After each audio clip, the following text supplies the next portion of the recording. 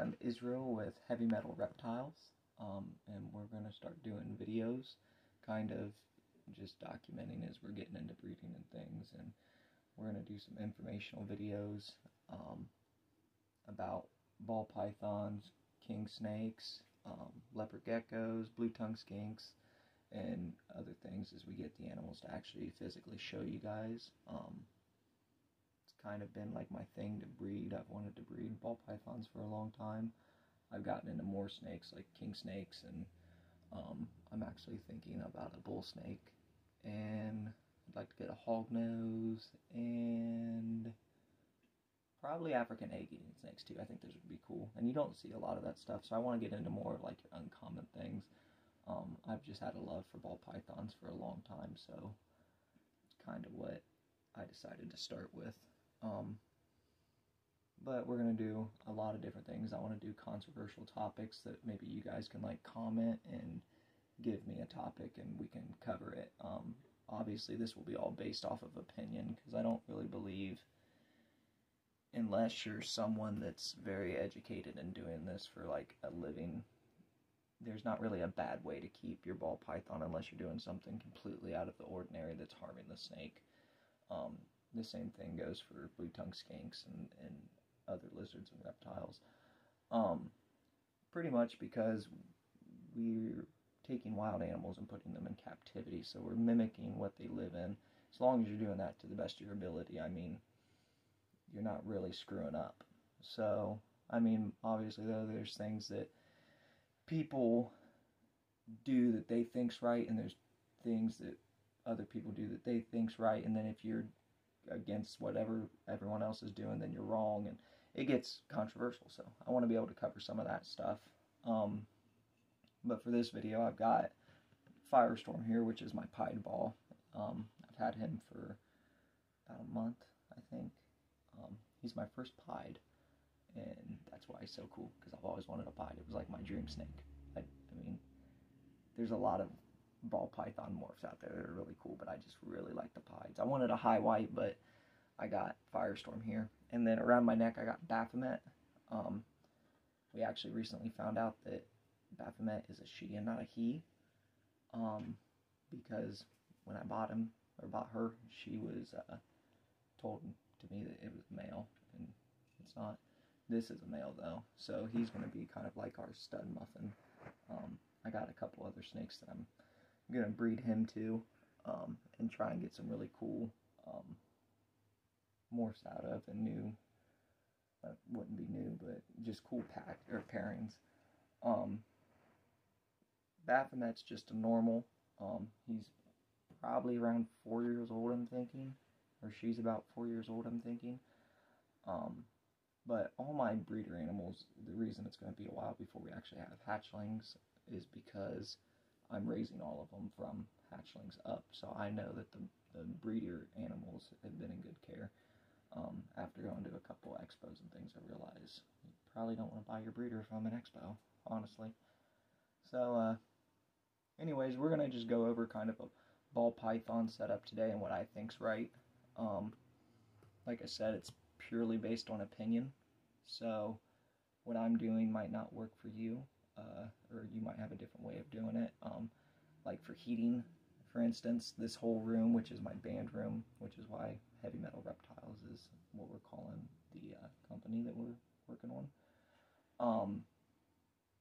It's all regulated pretty much year-round. I have different things I do to keep the temperatures in the room for the reptiles in the room.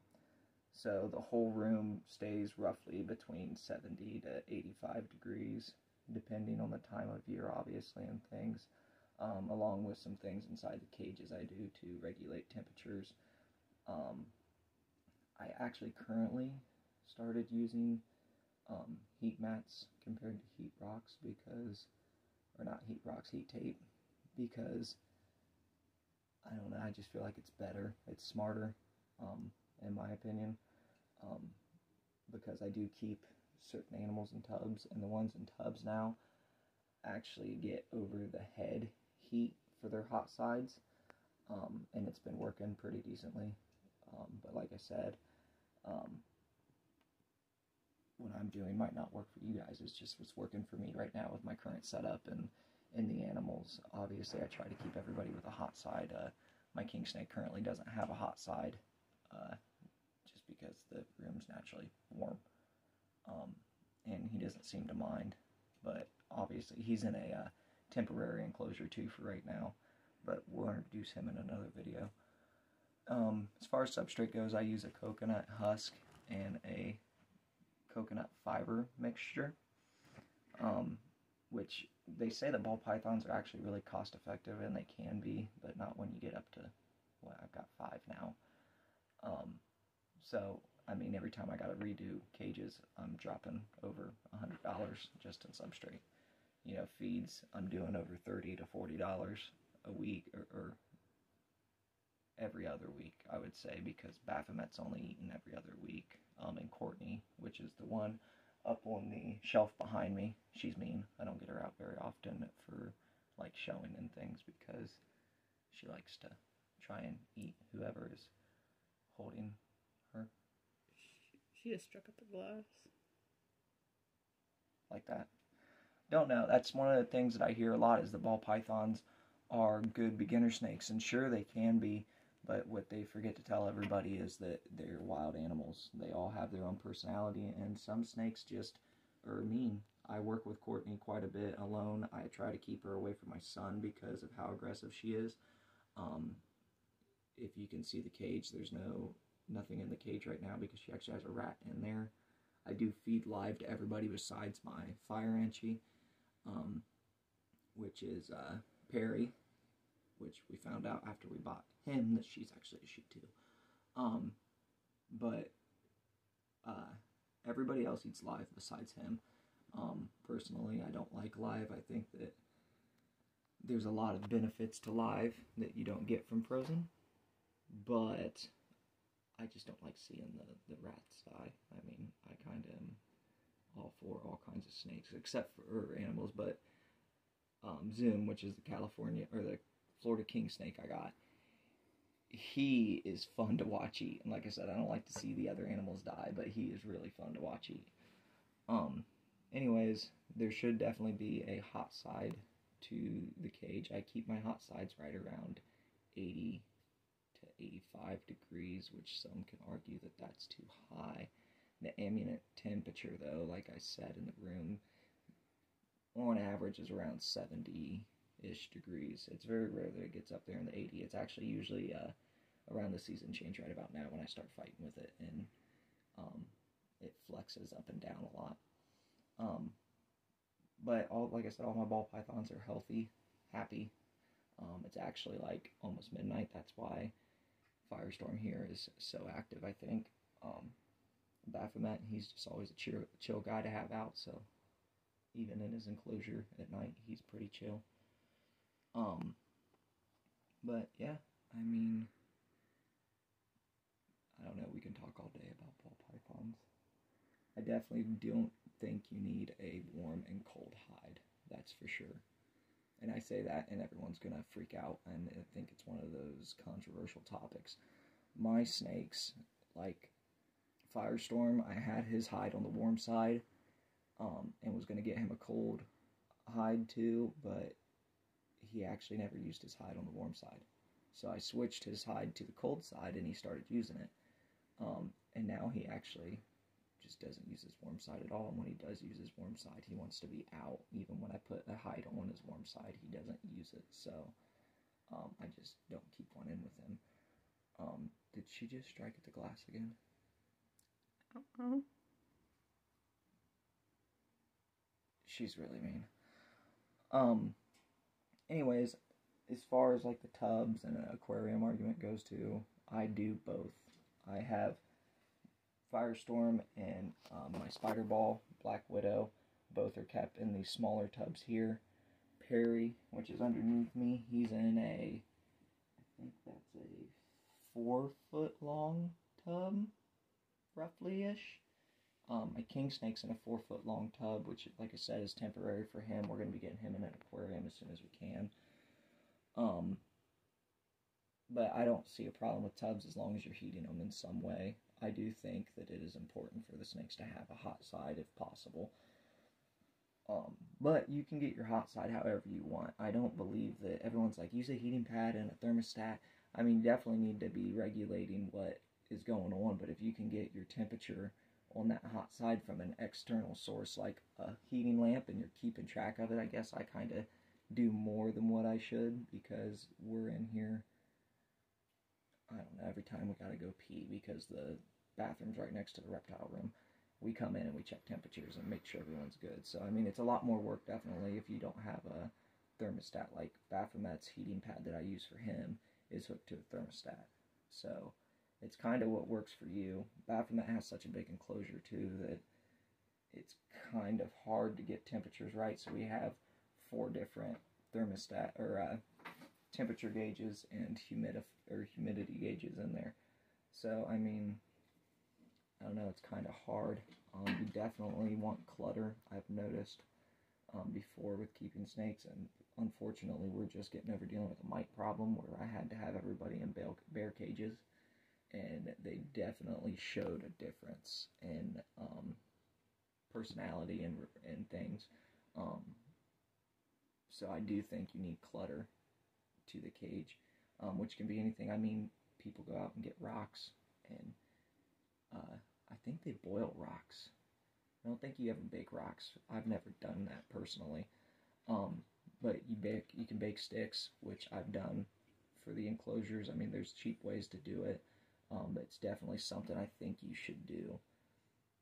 And as far as feeding goes, like Firestorm here, because of how small he is, he feeds just about every week. We actually are dealing with a problem now where we got a mouse for him, and we got home, we got 2 mice because Black Widow was supposed to eat today too. And they were here for a few hours, and we just went to feed them a little bit ago, and they're dead. So we got to go deal with that tomorrow and get them a meal in them. But yeah, so another thing I wanted to touch on too real quick, kind of because, like I said, everyone thinks that ball pythons are these great starter animals, which I don't want to talk you guys away from ball pythons, because they are great snakes. I love them personally, and I think they are pretty easy to take care of in comparison to some of the snakes. But like this guy here, he's been in a weird mood today. Hasn't bit at anybody. What are you doing, dude? He hasn't bit at anybody, and I mean, it doesn't mean he never will, but you got to understand the dangers. Right now, a bite from him wouldn't hurt that bad. I mean, I've been bit by the Florida king snake, and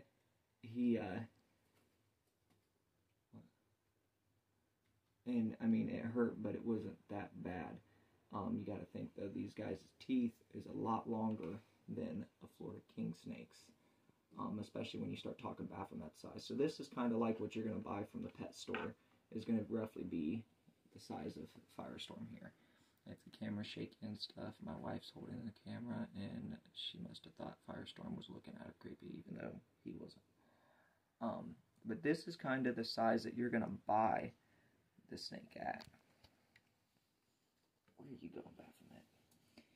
And Baphomet here, I'm guessing, because like I said, the guy I bought him from really didn't give me much information, and what information he did give me was kind of vague or wrong completely. But this is the size difference you're looking at in the long run for these snakes. Oh, Baphomet, don't be mean. I mean, there's a huge difference here in the size that you're going to be dealing with. Like I said, you reach this size here, assuming that you're eating properly, or you're feeding properly. You reach the size of Baphomet here in, could be a 1.5 to 2 years, depending, I guess. At least I've seen them get that big that quick, and each snake's different too. You know, what he's, like I said, I think he's like 4 years old, and it's kind of hard to tell because I didn't get him as a hatchling. But this one, you know, I've got as a hatchling, and in 3 years, he might not even be close to the size of Baphomet, and you got to take into consideration gender too, because females get longer and bigger normally than what a male does. So, I mean, there's a lot of things to consider when you're looking at a ball python, and just remembering the small little thing you see at PetSmart isn't technically what you're going to get in 3 years. Another thing is, for anybody who's thinking about breeding, which I've helped with breeding projects before, I've helped with way bigger snakes than these before. My care as far as keeping them myself has been very limited, but I've helped multiple people keep the animals before because I became obsessed when I was like 10 with snakes. So I went to friends' houses that had them, and I actually knew a guy that had venomous snakes that I helped around with. So I've messed around with retics and Burmese and everything. And temperament-wise, these guys are great, but, you know, the biggest problem that I think I've seen, especially with some of the rescues and stuff that I've talked to in the past, is this sweet 10-year-old kid walks in with this, and then in a few years has this. And then they didn't handle it right or enough, or whatever the case ended up being, that made the snake a little more aggressive. And this guy that was a little bit nippy has turned into this guy that can latch onto you and probably do some damage. I mean, you're not going to necessarily go to the hospital from him, but I mean, it's definitely going to hurt worse than if he bites you. So, I mean, that's kind of like my informational video. I kind of wanted to do a little bit about the setup, but I also wanted to give my opinion on some things with them that I've heard personally online. So, I think I'm just going to end it there, and if you guys want me to go into an in-depth setup of how I think personally you should be keeping your ball pythons, I can. If you want more information on things, like I'd like to do a video eventually about how they live in the wild and things too, which I'll probably do that on my own. And if you guys got any comments or anything about like something you want me to talk about with them and us have a little bit of a discussion, cool. And if not, that's fine too. I mean, it's the first video, so if no one ever watches it, then I guess there would never be any comments to talk about. So, anyways, if you guys do watch this though and you want to follow me, go to Instagram, Heavy Metal Reptiles. There's a Facebook page up and a Twitter too, both under Heavy Metal Reptiles. I haven't posted anything to them yet though, because Instagram's kind of been my thing the past few weeks. So, yeah. I guess I'll hopefully see somebody in the next video.